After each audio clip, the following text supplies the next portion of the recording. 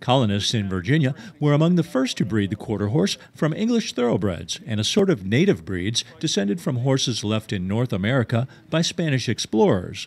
They ended up with a versatile and fast horse that could run the quarter mile faster than any other breed, with speeds up to 55 miles per hour. What I really like about the quarter horse is, they're not a very large animal. Typically, they're 16 hands, or there's some that are taller, but they're 16 hands or shorter.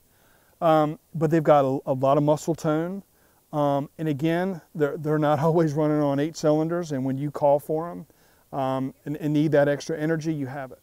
You have that extra, that integrity. They're not going to hold back on you.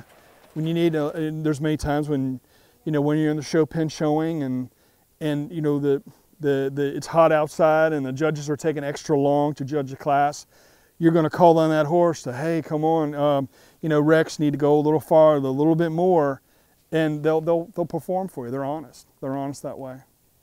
There are more than 41,000 horse operations in Virginia and more than 215,000 animals. Quarter horses are the top breed in Virginia, and there are dozens of horse shows and racing competitions in the Old Dominion each year at sites like Meadow Event Park. Speed is just one attribute that has led them to being the world's most popular breed. Horse owners, especially beginners, also value the ability of quarter horses to do a little bit of everything well. I look for probably an older horse. A horse with some age on it. Quarter horses are versatile, so if they want to do trail riding, they can. If they want to go into the show pen, a lot of times you can take them into the show pen. So I would just, something with a little bit of age on it would really be safer for someone who's just starting out, because they're very forgiving, but they are big animals, and you do have to learn how to be around them without getting yourself in trouble. No matter what the breed, raising horses is an expensive hobby or lifestyle. It's a serious commitment that comes with its own special rewards. That's why many quarter horse owners keep their animals for decades, so they can do different things with them at different stages in their lives.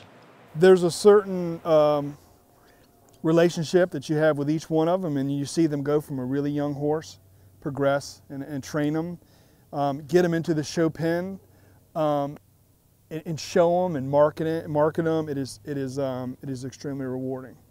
It's almost like taking with no downplay on raising a child. Our wife and I have had children ourselves, but it's like raising a child and watching them go out the door and get married and have children of their own, and it's very rewarding. But with horses, it just happens sooner.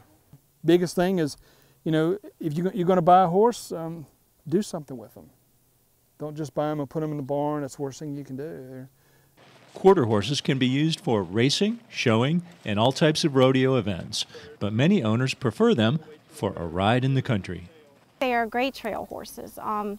The fact that they're short, a lot of times a smaller horse is better on a trail, unless you want to get all the cobwebs.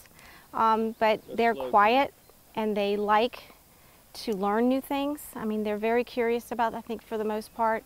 The ones that I've had could do both, and they really enjoyed the trail riding. They weren't trained to do it, but they enjoyed doing it. So I think if you were looking for a trail horse, I think that would be a good choice. Quarter horses are a good choice for all riders, beginner to expert. They can handle almost every type of riding and have the strength and patience to make riding enjoyable. You can learn more at the Virginia Quarter Horse Association website. In Hanover County, Virginia, I'm Dave Miller.